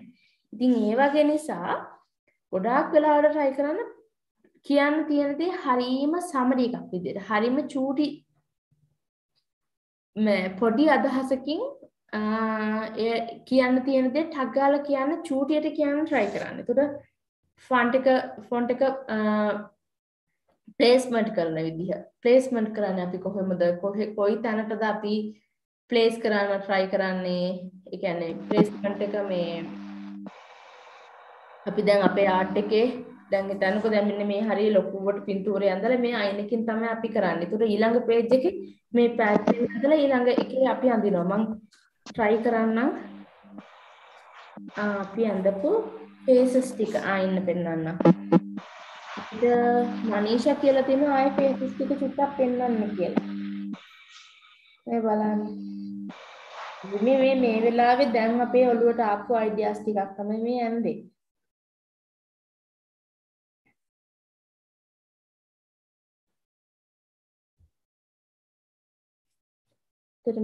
මේ අනිත් face ටික.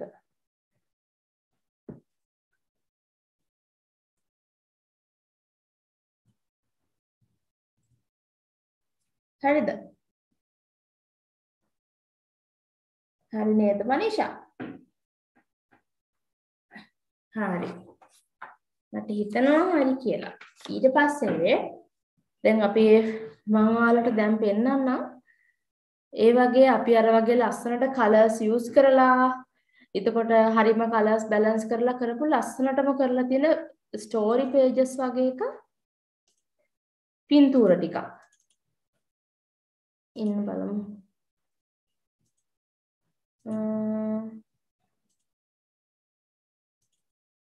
මේ බලන්න. මෙන්න මෙයා use කරලා තියෙන colors ටික බලන්න දැන් මේකේ. මෙන්න මේ colors වලින් තමයි. අග දැන් එයා plan කරන් ඉන්නේ මුළු story එකම මෙන්න මේ colors වලින් එයා අඳින්න. ඒකට එයා හරීම දැන් අපිට හිතනවනේ මේ brown මේවා නැති වුණාම දැන් එයා බලන්න ඒකේ කොළ තියෙනවා. හැබැයි එයා කොළ වලට කොළ පාටම use කරලත් නැහැ. ඒක එයාගේ creativity එක. එයා ඒක ලස්සනට ඒක use කරලා තියෙනවා light pinkish color එකකින්. ඒවට එයාගේ overall ඒ කියන්නේ final outlook එක හරි ලස්සනයි නේද? බලන්න මේකේ colors ටික දැන් මෙයා මෙන්න මේ bluish මේ green ඊට මේ pinkish colors තුන මෙන්න මේ colors තුනට තමයි main එයාගේ පළවෙනි මූලික අවධානය දීලා තියෙන්නේ මෙන්න මේ colors ටිකට. දැන් මේ page එක කියලා හිතන්නකෝ. මේ page එක හරි ලස්සනයිනේ. දැන් අපි වැඩිපුර අර ඇස් කඩාගෙන යන රතු පාටවල් ඊටසේ නිකන් අර ගොඩාක් කහ පාටවල් එහෙම යූස් කරලා නැහැ. හරියම ලයිට්ලි තමයි මේ කලර්ස් පාවිච්චි කරලා තියෙන්නේ. ඒවට ඒ පාවිච්චි කරලා තියෙන කලර්ස් වල ඩාර්ක් කලර්ස්, ලයිට් කලර්ස් එයා ලයිට්ලි පාවිච්චි කරලා තියෙනවා. හැබැයි ඒක හරියම ලස්සනයි ඇහැටනේ. ඉතින් බලන්න මේකෙත් එහෙමයි. මේ යූස් කරලා තියෙන මෙන්න මෙයා දැන් එයාගේ plan එක තියෙන්නේ මෙන්න මේ යට තියෙන කලර්ස් ටිකෙන් එයාගේ page එක කරන්න. දැන් මේකත් එහෙමයි. මම කියන්නේ අපි choose කරගන්න ඕනේ colors ටිකක්. අපි දැන් ගන්න මෙන්න මේ colors ටික ඒකේ shadings අපිට use කරන්න පුළුවන්. හැබැයි අපි ඒ colors ටිකට පොඩ්ඩක් limit වෙමු. එතකොට හරි ලස්සනයි, හරි neat අපේ වැඩේ. මේ බලන්න ඕන තරම් ඉන්ටර්නෙට් එකේ තියෙනවා color palettes. ඒතර මේ warm, mixed, cool colors. මේක එක idea එකක් විතරයි. ඒතර ඒ වගේ අරගෙන අපිට පුළුවන් ඒ colors වලටම වැඩිපුර try කරන්න. ඊට පස්සේ මම ඔයගොල්ලන්ට තව ටිකක් පෙන්වන්න ගත්ත story pages වගේක්. මේ බලන්න. මේ pages ටිකේ මෙන්න මෙයා දැන් වැඩිපුර වචන පාවිච්චි කරලා නැහැ මේ කතාවේ. ගොඩාක් අපේ වචන කියන්න තියෙන දේවල් use කරලා නැහැ. හැබැයි අපිට තේරෙනව නේද මෙන්න මේ හරිය යාළුවෝ ටිකක් කාඩ් ගහනවා. එක්කෙනෙක් මොකක් හරි ප්‍රශ්නයක් තියෙනවා. ඒතර නිකන් අර ඒ කියන්නේ එයා කියන්න හදන කතාවේ චූටි දේවල් ටිකක් අපිට මේ page එකෙන් තේරෙනවා. දැන් මේ තව විදිහක කතාවක්. එයාගේ සම්පූර්ණ එක page එකක්ම පුරවලා තියෙන දැන් මේ story book එකේ pages දෙකක් නම් එක පැත්තකම එයා ඇඳලා තියෙන කතන්දරේ චූටි චිත්‍රයක්. එයාගේ පෙන්වන්න තියෙන scenery එකක්. ඒකට අදාළ ටිකක් zoom කරලා මෙහා පැත්තට අරගෙන එයා ඒක ඇතුලේ කතන්දරය ලියලා තියෙනවා. මේ තර වගේ ස්ටෝරීස් වලින් විතරක් මේකට කියනවා අපි pop pop style එකට කියලාත් කියනවා. pop art style එකෙන් කියලාත් කියනවා. එතකොට ඒක දැන් ඉස්සර කාලේ අම්මලාගේ කාලේ තියෙනවා චිත්‍ර කතා පත්තර කියලා. ඒතර මේ පත්තරවල තිබිලා තියෙනම වැඩිපුරම චිත්‍ර වලින්ම තමයි මේ කතාව කියලා තියෙන්නේ. මේත් ඒ වගේ ස්ටයිල් එකක්. අපිට පුළුවන් කැමති නම් මේ ලියලා තියෙන අපිට දෙන කතාව ඒ විදිහට චිත්‍ර කතා ස්ටයිල් එකෙන් අපිට පුළුවන් අරන් යන්න. මේ තව ස්ටයිල් එකක්. ඒක එයාගේ මේන් කැරක්ටර් එකේ කතන්දරේ තියෙන මේන් මෙන්න මෙතන සමරි එකේ තියෙන මේන් කැරක්ටර් එකයි එන්නේ එකේ තියෙන තව කැරක්ටර්ස් දෙකක් එතනදී ඇඳලා ඒකට අදාළ තියෙන පැසේජ් ඒ කියන්නේ මැසේජ් එක ඒ හරිය ඒ පැරග්‍රාෆ් එකේ එයා ලියලා තියෙනවා. මේ තව විදිහක්. මෙයා උපරිම try කරන්නේ මේ ඒ චිත්‍ර කතා ස්ටයිල් එකකින් ඒ වුණට එයාගේ කතාව තියෙන ගොඩක්ම බලන්න දෙබස් වලින්. දැන් ගොඩාක් එයා ලියලා නැහනේ. Can I get a coffee please? Sure. I love your style. Thank you. කියලා නිසා ඒකට දැන් එයා එකකින් හරියම දැන් අපි කොච්චර ලොකු කියන්න තියෙන දෙයක් නේ කියලා දැන් ওই චූටි පින්තූර හතරෙන් කියන්නේ. දැන් එයා ඉතින් ඒකෙන් හරියම එයා එකකින් හෙන හැපි වෙලා එයාට දැන් එයාගේ ස්ටයිල් එක ලස්සනයි කිව්වා කියලා. මේ තව එකක්. දැන් මෙන්න මේ තියෙන මැදින් බෙදිලා යන ස්ටෝරි බුක් එකක පිටු දෙකක්. බලන්න මේ ස්ටෝරි බුක් එක යූස් කරලා තියෙන විදිහ.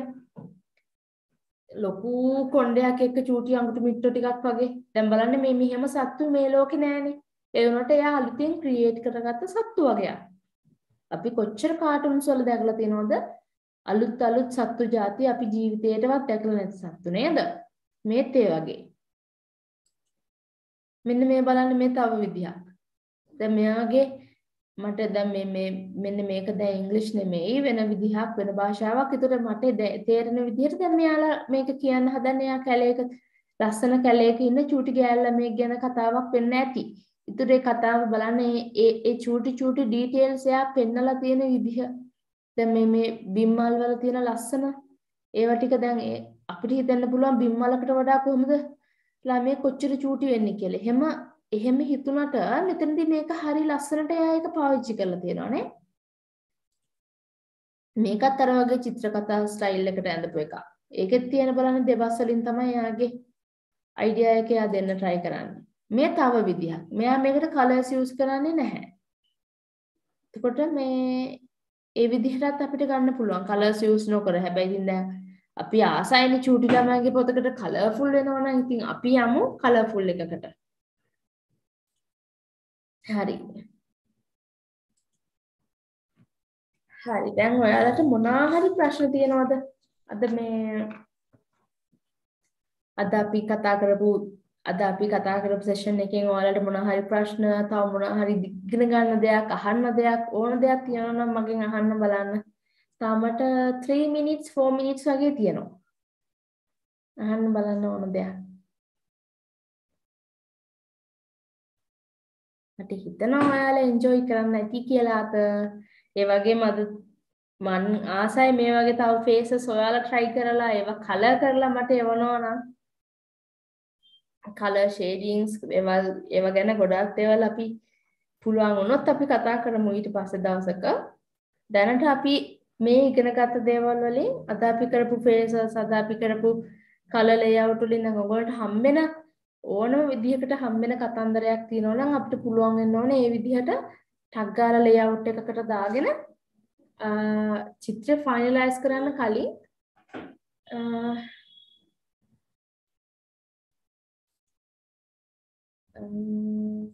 next lecture එකට මමම ඉන්නේ නැහැ වෙයි. තව වෙන කෙනෙක් මං හිතන්නේ ready කරගෙන ඉන්නේ. ඒක අපි දන්නේ ඉතින් ඒක දන්නේ නම් කවුද අපේ විනිදු අයියයි අපේ කට්ටිය ටික තමයි. ඔයගොල්ලන්ගේ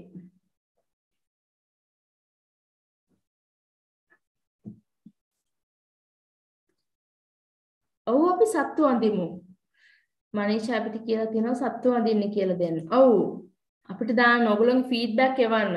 අන්තිමට ඔයගොල්ලෝ එවන්න ඔයගොල්ලෝට තාම මොනවා හරි ඉගෙන ගන්න ආස දෙයක් අපි දවසක් රෙඩි කරගෙන මේ වගේ දවසක් අපි ඒ දවසේ අපි සම්පූර්ණම සිම්පල් විදිහට කොහොමද අපි චූටි ඇනිමල්ස් අඳින්නේ ක්‍රියේට් කරන්න කියලා අපි කතා කරමු. ලෝකේ ජනප්‍රිය කට්ටිය අඳින හැටි කියලා දෙන්න පුළුවන්ද? ඔව් අඳින්න පුළුවන් කාටුන් විදිහටද? ඔව් ඔව් එහෙම තමයි. එහෙම අඳිමු. එතකොට මේ අපි එතකොට දැන් මම ඔයාලට රෆ්ලි කියලා දෙන්නම්. ජනප්‍රිය කෙනෙක් කියන දැන් අපි හිතන්නකෝ අපි දැන් හිතනවා කැරක්ටර් එකක්. ඒකට දැන් මයිකල් ජැක්සන් කියන්න. දැන් ඔයගොල්ලෝ ඔක්කොමලා දන්නවා මයිකල් ජැක්සන්. එතකොට මයිකල් ජැක්සන් කියපු ගමන් අපිට මතක් වෙන්නේ එයාගේ ස්කින් ටෝන් එක. එයා දැන් කළු ජාතිකයෙක්, එයා සුදු විච්ච කෙනෙක් නේද? ඒතර එයා පාවිච්චි කරන එයාගේ ඇඳුම බලන්න, එයාගේ ඇඳුම. ඒතර අපි පොඩ්ඩක් ජනප්‍රිය කෙනෙක් නම් ඒතර එයාගේ ටික දවසක් බලන්න ඕනේ එයා ඇඳලා තියෙන එයාගේ ඇඳුම්, එයාගේ ෆැෂන් එක. එතකොට එයාගේ හෙයාර් ස්ටයිල්. ඒතර එයා කණ්ණාඩි දෙකක් පාවිච්චි කරනවා නම් ඒ ස්ටයිල්ස්. එතකොට එන්නේ ඒව ටික අරගෙන ඒතර චුට්ටක් එයා අඳින කාලය තිස්සේ එයා ඇඳපු ඒවා ටික try කරලා චුට්ටක් බලන්න ඕනේ ඒව ටිකක් හිමීට අඳින්න. ඒතර නිකන් දැන් මගේ ළඟ ඉන්නවා මෙන්න මේ වගේ කෝටු කිතයි. දැන් මම ආසයින ඩාන්සර් කෙනෙක් වගේ අඳිනවා නම් මම චුට්ටක් ඉතින් එයා මේ විදිහට හදලා මම ඒක බලාගෙන එයාගේ ස්ටයිල් එකට අඳිනවා. ඒතර ඒක මට ලේසි. එහෙම හොඳම දේ තමයි දැන් ඔයාලට අයියා කෙනෙක් හරි මල්ලි කෙනෙක් හරි නැත්තම් ඔයාට පුළුවන් නම් කන්නාඩිය ළඟට ගිහලා ඒ ඇක්සන්ට් එකට ගන්න. ඊට පස්සේ ටක් ගාලා ඔයාට තේරෙනවා අත මෙතනින් ගියාට පස්සේ මෙන්න මේ වගේ දුරකට ගියාට පස්සේ තමයි අත නැමෙන්නේ. ඊට පස්සේ ඒ වගේ චූටි මෙෂර්මන්ට්ස් ටිකක් අපේ ඔළුවෙන් හදාගත්තට පස්සේ ඊට පස්සේ අපිට පුළුවන් ඒක අඳින්න. ඊට පස්සේ ඒ ඇඳලා මේන්ලි කරන්න තියෙන්නේ එයා මොනවද වැඩිපුරම යූස් කරන ස්ටයිල් එක, එයා මොනවද කරන ෆැෂන්. ඊට ඒ ෆැෂන් එක තමයි අපි එතනින් පස්සේ යන්න තියෙන්නේ. ඒව හරි ලේසි මං කියලා දෙන්නම්. අපි කරමු දවසක ආයේ. එතකොට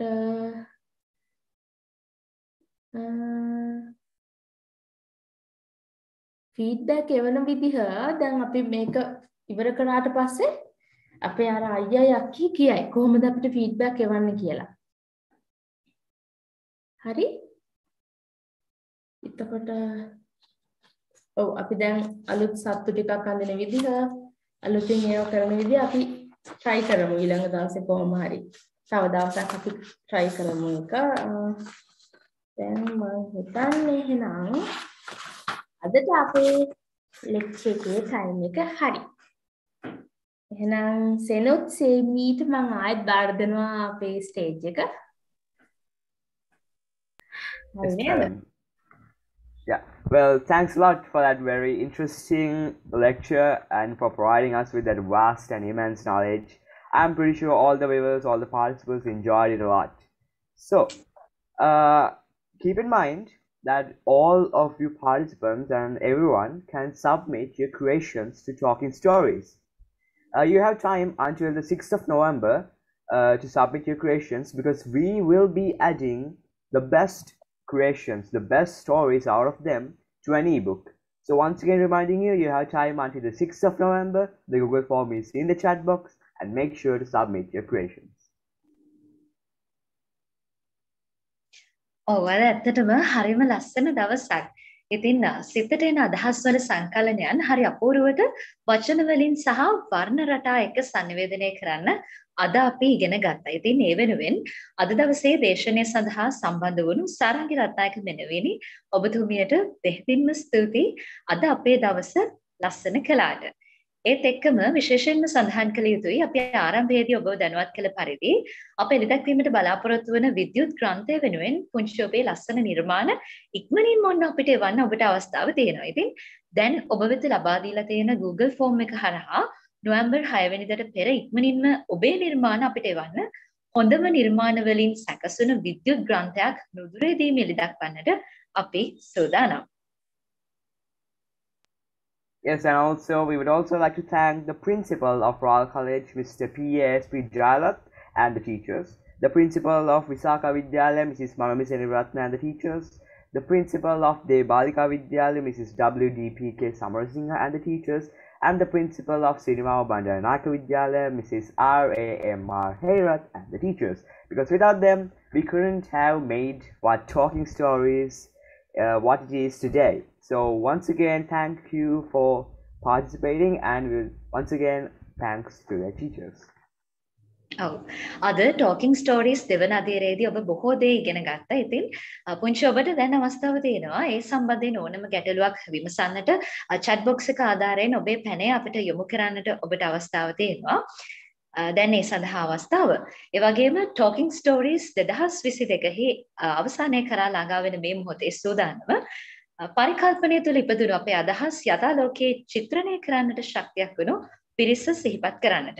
ටෝකින් ස්ටෝරීස් 2022 දෙවන අදියර වෙනුවෙන් ශක්තියක් වූ රාජකීය විද්‍යාලයේ ගරු විදුහල්පති PASP ජයලත් මැතිතුමා ඇතුළු ආචාර්ය මණ්ඩලය, ඒ වගේම විශාඛා විද්‍යාලයේ ගරු විදුහල්පතිනි මොනමි සෙනවිරත්න මැතිණිය ඇතුළු ආචාර්ය මණ්ඩලය සහ දේවි බාලිකා විද්‍යාලයේ ගරු විදුහල්පතිනි WDPK සමරසිංහ මැතිණිය ඇතුළු ආචාර්ය මණ්ඩලය මෙන්ම සිරිමාව බණ්ඩාරනායක විද්‍යාලයේ ගරු විදුහල්පතිනි RMR හේරත් මැතිණිය ඇතුළු ආචාර්ය මණ්ඩලය වෙත මේ අවස්ථාවේදී අපගේ ගෞරවනීය ස්තුතිය පුද කර සිටිනවා.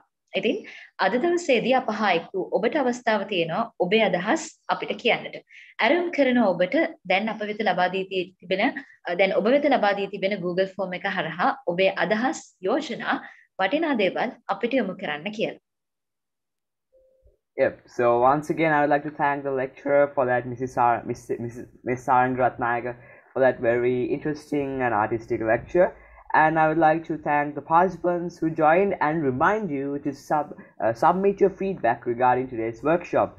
So let us know what you think that should be covered in the future, what you thought of today's workshop. The feedback form has been put in the chat box. Make sure to fill it out and let us know what you thought of it. Well, now we have come to the end of today's workshop. So once again, I would like to thank Ms. Sarangi Rathnayake, the participants, and for everyone who spent their valuable time making this workshop a success. Well, that about wraps up today's program. I'm Sanat Salhewa. Hope you have a great day. අද දවසේදී දේශනය සඳහා අපත් සමග සම්බන්ධ වුණු සරංගි රත්නායක මෙනවිට අප නැවත වතාවක් ටෝකින් ස්ටෝරීස් වෙනුවෙන් ස්තුතිවන්ත වෙනවා. හොඳයි. ඒත් සමග අද දවසේදී ටෝකින් ස්ටෝරීස් 2022 දෙවන අදියර වෙනුවෙන් සම්බන්ධ වුණු ඔබ සමටත් අපි බෙහෙවින්ම ස්තුතිවන්ත වෙනවා. ඉතින් අද දවසේදී මේ වැඩසටහන ඔස්සේ ඔබේ ජීවිතයට ලැබුණු වර්ණ එක්ක ඔබේ ජීවිතය වර්ණවත් වේවා කියන බලාපොරොත්තුව සමග අපි සූදානම් ටෝකින් ස්ටෝරීස් දෙවන අදියරෙන් සමුගෙන යන්නට. යලිත් ටෝකින් ස්ටෝරීස් තුන්වන අදියරෙන් හමු වෙමු. මම සේමිනී දන්තනාරායන. ඔබට සුබ දවසක්.